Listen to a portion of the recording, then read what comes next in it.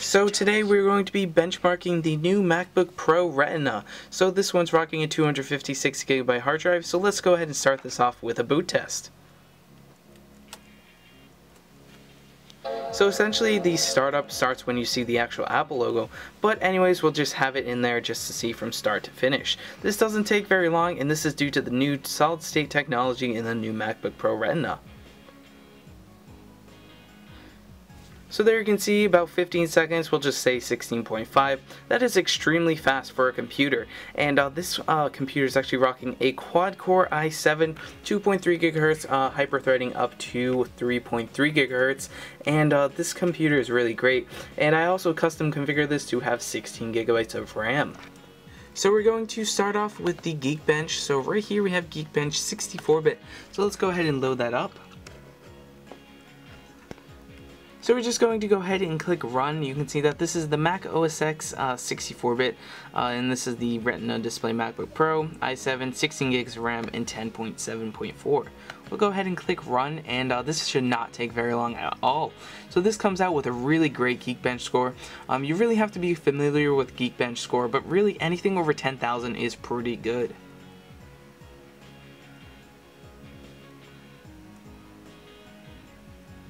So right there we see that we have 12,000, and I think that my Mac Mini server with a quad-core i7, a solid state, 500 gigs of storage space, and all that good stuff gets around 10,000. So this new MacBook Pro has quite an edge, and this is a laptop versus that being a desktop. So now we're going to go ahead and try with NovaBench. You can see right here. So we're just going to click right here, and this is going to load up with NovaBench. This is another Geekbench kind of thing, and we're just going to go ahead and start some tests. This is just for other people who use this and more familiar with this. This is just another program just to show you that a constant kind of thing. So I'm not too familiar with the scores as I am with Geekbench, but this is just again the same thing as Geekbench.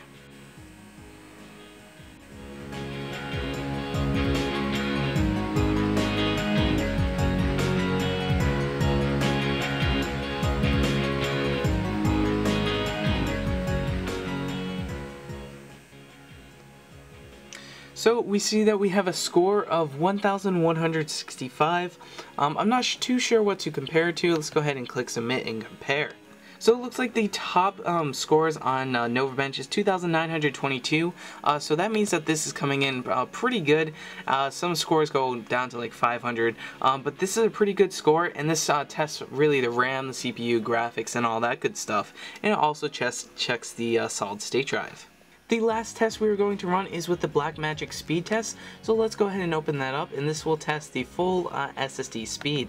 So this will tell us in numbers what the actual speed is. So all we have to do is just click speed test start, and it'll go ahead and give us a number for how fast this SSD really is.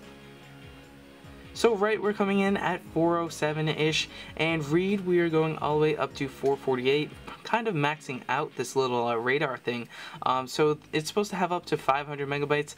So this speed test is pretty accurate. Usually SSDs fall a little bit short of what they actually are in manufacturer stats. Overall, the new MacBook Pro is really great. I definitely like the new Retina display, and the performance from this is amazing. I recently edited a video with it, and exporting did not take very long. So guys, as always, rate, comment, and subscribe. Look forward to more videos on the new MacBook Pro.